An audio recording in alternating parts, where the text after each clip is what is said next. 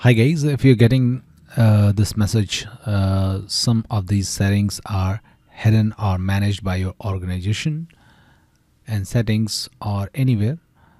So how to fix this? Just search group policy editor in the search box of Windows 11. Now click on edit group policy. Now what you have to do, you have to go to computer configuration, then expand administrative templates, then just expand control panel.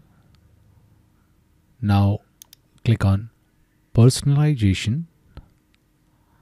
Now in the right side, just locate your setting if you are facing this message while trying to edit the settings and lock screen and the settings panel.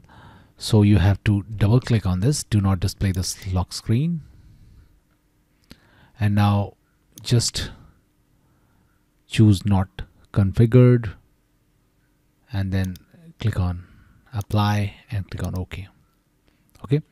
Similarly, if you are facing this message, if you are getting this message in start menu or taskbar, then just expand this and just double click on it and make sure that particular setting is not configured and click on apply and OK.